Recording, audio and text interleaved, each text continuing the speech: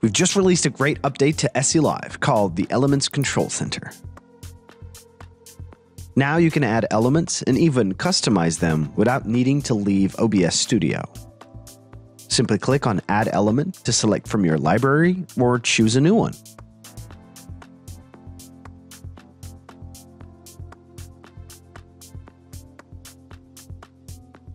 You can even edit any element by launching the editor directly from OBS.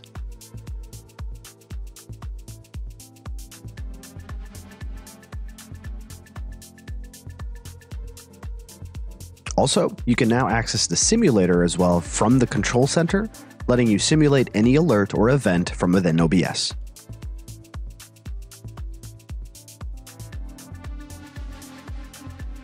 Check it out now by updating to the latest version of SE.Live and let us know what you think.